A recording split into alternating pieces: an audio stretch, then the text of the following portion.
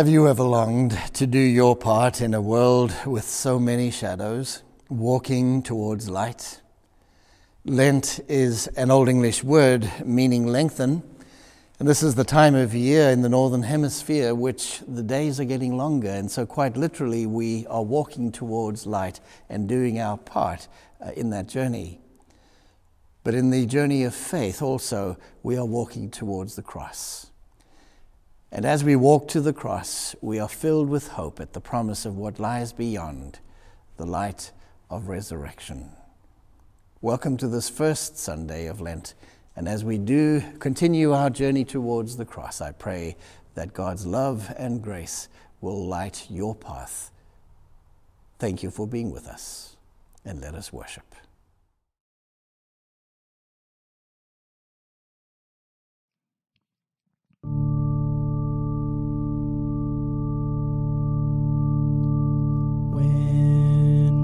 Survey the wondrous cross on which the Prince of Glory died. My richest gain I count but loss, and pour contempt on all my pride.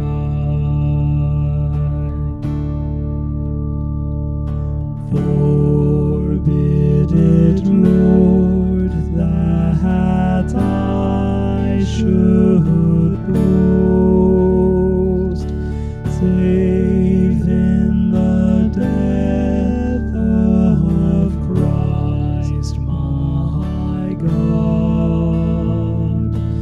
All the vain things that charm me most, I sacrifice them to His blood. See from His head, His hands, His feet, sorrow and love flow mingled down. Did e'er such love and sorrow meet, or thorns compose so rich a ground?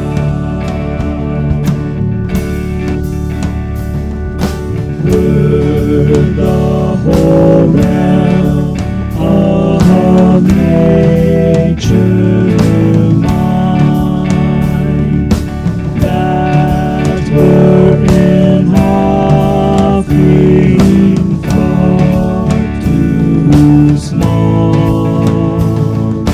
Love so amazing, so divine, demands my soul, my life, my all.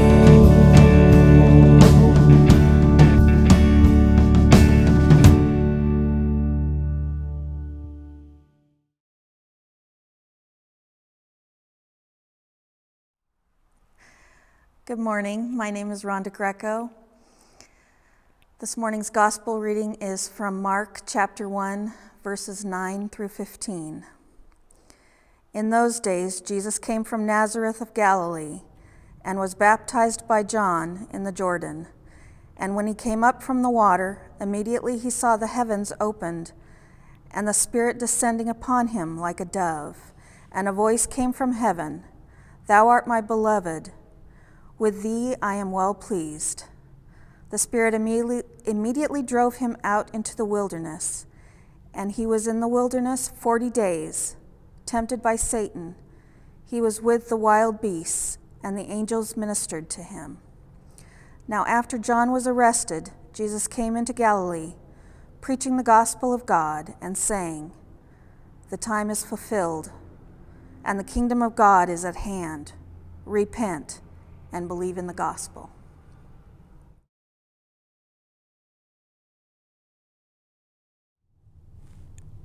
It's wonderful to see change come, particularly when it's constructive and transformative. The Greek word metanoia means meta, change, noia, mind, changed mind, or if it describes the word, our English word, repentance, we know that it's about a changed heart and a changed life. And what a wonder a changed life and a changed heart is. I watched a movie this past week, and we're going to organize a movie night for the church, for I would love for you to see it as well. But the movie takes place somewhere on the East Coast in an aging United Methodist congregation. And the people of this congregation decide that they're going to recover an ancient practice of painting a fresco in the sanctuary. But this fresco is going to be a fresco with a difference. And in the painting and the execution, in the preparation and the actual revealing of this fresco, metanoia, or transformation, or a changed heart and changed lives become self-evident. You see, the difference with this fresco is that this fresco wasn't going to have as its subject matter people who were famous. They weren't going to be kings or queens, presidents or speakers of the House, prime ministers. They weren't going to be famous actors and actresses from Hollywood. But the people, the subject of this particular fresco, painted in the sanctuary of this aging United Methodist congregation, were going to be the people off the street who attended the soup kitchen or who worked in the soup kitchen serving others.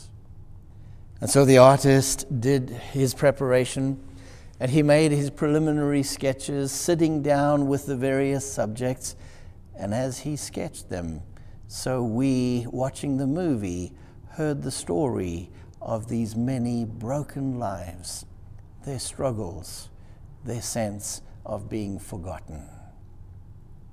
Eventually, there came time for the fresco to be unveiled, and there was this wonderful celebration as it was unveiled. Later on, there was an art gallery, an art show of the various sketches. And each of these people who had sat to have their portraits painted or the sketches made of their faces, each of them were invited into this beautiful, beautiful building. And as the camera zoomed in close to many of these faces, we saw many a teary eye as suddenly they began to experience that they were somebody. In our gospel today, found in Mark, we hear Jesus say, "The time is fulfilled, the kingdom of God is come near. Repent and believe in the good news." John the Baptist has just baptized Jesus, and we've heard the voice of the Father say, "This is my Son with whom I am well pleased." But then nobody likes a prophet, and Herod didn't like John the Baptist, and so imprisoned him and eventually killed him. But Jesus, in the long shadows of his own day, gets up, goes to Galilee, and says, "The time is fulfilled. The kingdom of God has come near. Repent and believe in the good news." And so as we enter this season of Lent right here at Covenant United Methodist Church in Spokane, Washington, or wherever we might be, we pray a prayer for ourselves and for all people. This is the candle of repentance. Some of us are doing a Lenten study utilizing scripture as well as the poetry of Mary Oliver, and it's not too late for you to join if you would like to do so. But at each such at each devotion, written one per week all the way through Easter, there's a prayer that is prayed. And we pray that prayer as we light this candle of metanoia, this candle of changed, this candle of a changed heart and a changed life. Let us pray. God of mercy, help me change my life. Let me love today with a wild and imaginative love on earth as it is in heaven. I hope this season of Lent is going to be a meaningful one for you, as I pray it will be for me. And as we consider this particular text, the time is fulfilled, the kingdom of God is near. Repent, change your heart, change your life, and believe. The good news is here. We also consider this text through the words of Mary Oliver in her poem entitled The Wild Geese.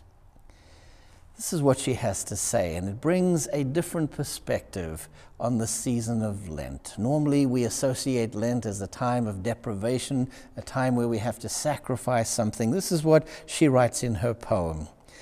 You do not have to be good. You do not have to walk on your knees for 100 miles through the desert repenting. You only have to let the soft animal of your body love what it loves.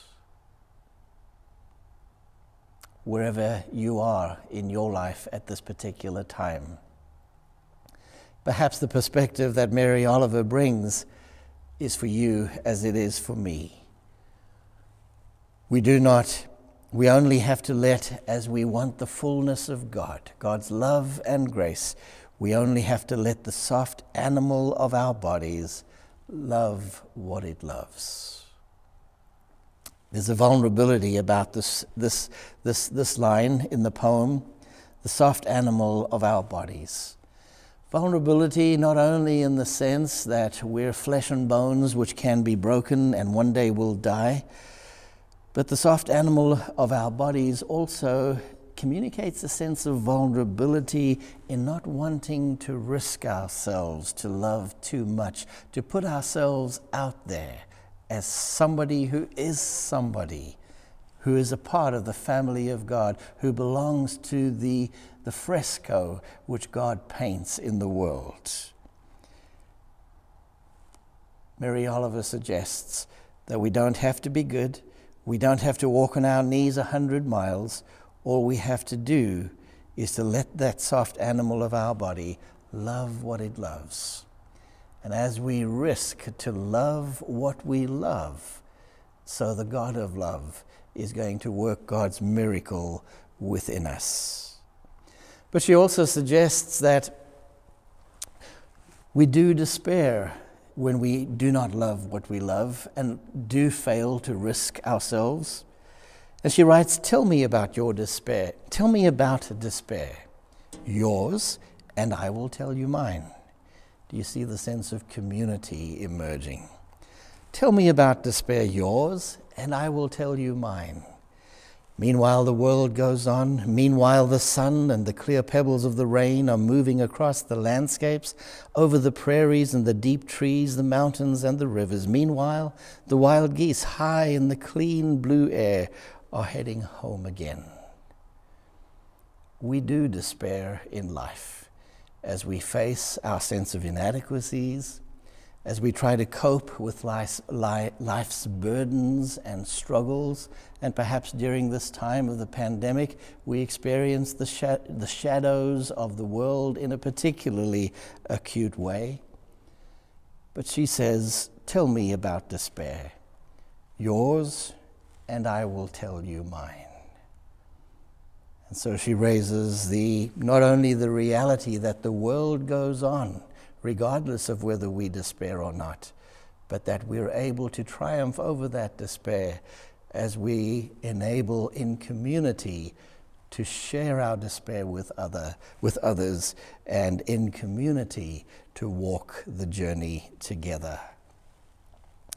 So you don't have to be good. You don't have to walk on your knees for 100 miles through the desert repenting. All you have to do vulnerably is to love what you love, is what she's suggesting.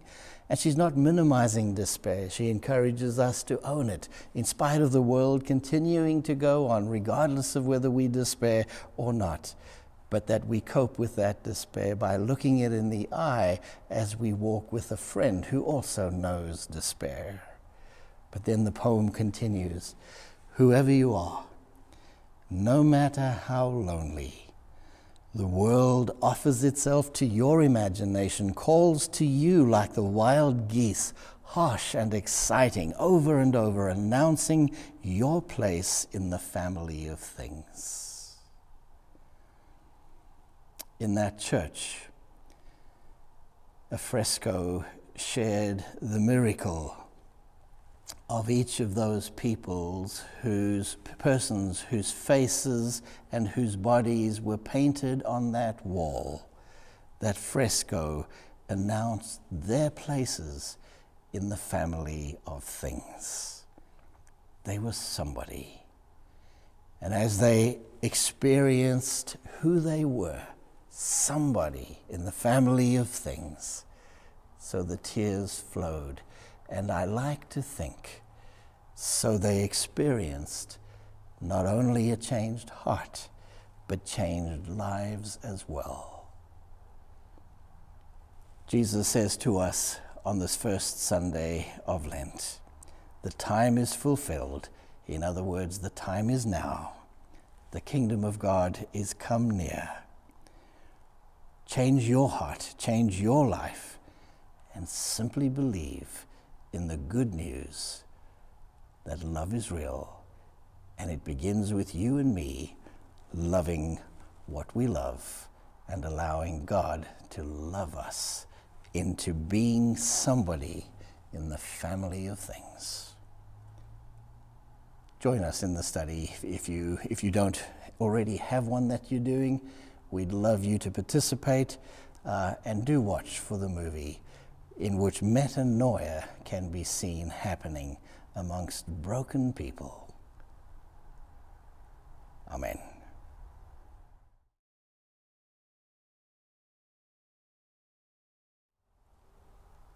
Let us pray that prayer of repentance, that prayer of metanoia, the prayer of changed heart together again. Let us pray. God of mercy, help me change my life. Let me love today with a wild and imaginative love, on earth as it is in heaven. Gracious God, we thank you for loving us. We thank you for never giving up on us. As we journey towards the cross this Lent, we invite you to walk with us, and we ask that your Spirit might touch us deeply, that this season might be a time not only of self-reflection, but may it be an encounter all over again with what it means to be a changed life. We thank you for each other as members of the Christ community. We pray for one another, asking that you would always help us to be the light that you were, Lord Jesus. We pray also for those of our number who are sick or ailing. Be with them, lay your healing hand upon them. We pray for those who have lost loved ones who at that time experienced the grief of their loss. May you be their strength and their comfort. We pray not only for ourselves, but we pray for our nation as we pray for all nations, and may we experience once again the promise that one day we will be one, people loved by you, regardless of color, regardless of language, regardless of creed. We thank you, O gracious God, that you not only call us to be in relationship with you, but that you send us out to discover our meaning and purpose, not only in loving and serving you, but in serving others and serving your creation. And so send us out again, and may we rediscover what it is that we are called to be and to do. Hear our prayer. In Christ's name we pray. Amen. This does bring us to the end of our worship service, and still our sanctuary is empty, as you can see, but we hope soon to have some kind of news for us to begin to meet once again in person. I remind you that once again that we are in the season of Lent, and if any of you do not have a Lenten devotional program, we have started on Ash Wednesday this past week, but it's not too late to join. We will email you the resource and invite you on a daily basis, just simply with the aid of Mary Oliver's poems, to re-encounter the God of light. So do just contact me or Kim, and we'll get that information to you. And once again, be looking for a congregational movie night. We're hoping to organize that sometime soon, where we see people in being painted into a fresco, discovering that they are part of God's family. This ends our worship service, and we are reminded once again that we are now not just free to go, we are sent. We are sent in Christ's name to live, love, and serve in all that we do. Therefore, go in peace and serve the Lord. Amen.